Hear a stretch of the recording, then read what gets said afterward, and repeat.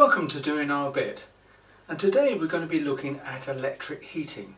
This is the last part in our journey to go fully electric and replace our now 11-year-old gas combi boiler. You could be forgiven for thinking that the only solution is a heat pump. This is probably because the amount of attention it receives, both good and bad. And the government currently gives a grant of £5,000 towards installing one up to April 2025 and £6,000 in the case of a ground source version. However, this sole focus on one option, in my opinion, is a bit misleading and unhelpful, as one size doesn't fit all. And for us, a heat pump, or rather an air-to-water heat pump, is not an option. Well, today I'm going to look at 5 options I've considered, and I've listed them here. This is where I'm starting from. You can see here our house plan. We have a 2-bedroom semi-detached, and this is my current numbers which I will use for all comparisons. I'm removing gas entirely and therefore I've included the standing charge on the gas side of things. Just substitute your numbers throughout to see what switching looks for you. You'll see here my current Octopus energy costs for gas and electricity, and our current usage of gas for heating and water, and also the CO2 emissions per year that the gas boiler produces. We, like many people in the UK, used to have a hot water tank which was taken out when the combi boiler was installed, based on, at the time, sound logic. However, this no longer applies, as you can see, so we have the challenge of reinstalling one as part of this project. The other challenge cost-wise is the higher cost of electricity versus gas. But as you can see in this table, efficiency matters when it comes to the actual cost of each kilowatt of heat. So firstly, infrared heating. The pluses are they look lovely, even being a picture on the wall, and they can free up wall space, as you can even place them on the ceiling. They're also very controllable to deliver heat just where it's needed. The downside is 1 kilowatt of energy delivers 1 kilowatt of heat, and at peak electricity prices. So my running cost estimate for just heating, no hot water, as you can see, was over £1,645 per annum based on 34 pence. My estimate based on my current peak rate of 39 pence makes this over 2k. So for me, using this for the whole house is not viable. The Tepeo boiler. This is an interesting option as it works like a battery, in that you can use off-peak electricity plus excess solar to charge it while it provides heating and hot water from that stored heat. This is therefore significantly cheaper to run than infrared.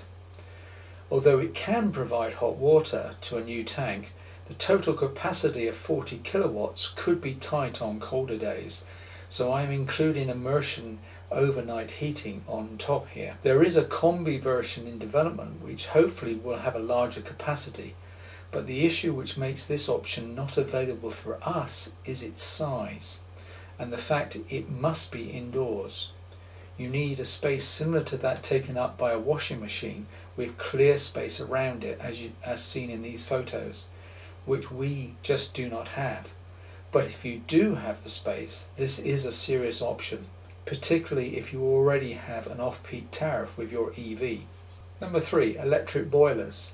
There are a surprising number of options in this space, including alternatives to the Tepeo, and ones that have inbuilt water storage, as well as direct combi replacements. However, because in the main they will be using peak electricity, like infrared, they are not a cost-effective option for us. Number 4, heat pump. Air to water. Don't discount the heat pump option, as it could work for you. We have had 2 surveys, both of which have concluded a heat pump air to water wasn't a good fit for us, due to 2 factors.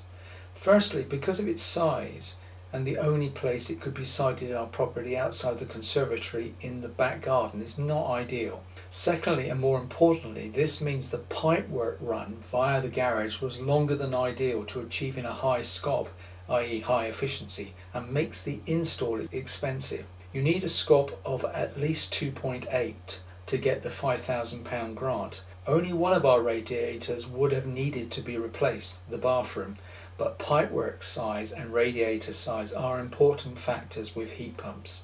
If a heat pump is an option for you, check out Heat Geek on YouTube for some really in-depth information on what is needed to make your install successful, like a low flow temperature. The design and setup is absolutely crucial to a successful install, and it is the reason why you hear horror stories regarding heat pumps sometimes in the media, rather than problems with the actual technology itself. Number 5. Air conditioning.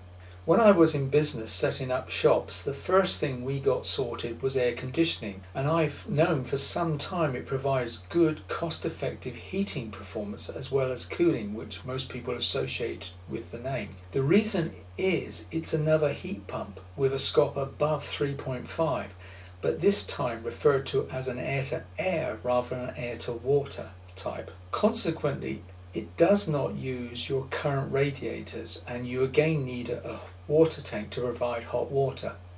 It's a major change, yes, but I like the idea of removing all our radiators, freeing up wall space, as the air conditioning units can be mounted near the ceiling. Given the hot temperatures we have had during 2022 in the UK, the ability to cool the house too is very attractive benefit, particularly if you have solar like we do, so you can use the excess export in the summer months to provide the power. We will have 5 indoor units, so we will need an electric heater towel rail for the bathroom. This is an option we will be going with, and in future I will look at this in more detail and show the install process, etc. As always, I'd be really interested in your personal experience of this. Anyone that's been running one of these systems for over a year and has some data to be able to share with others, that would be really helpful. And as always, if I've made a mistake or pointed out something that's not correct, please mention that in the comments as well, so that others will know. I hope you found this video helpful, and if so, please like and subscribe, and I'll see you in the next one.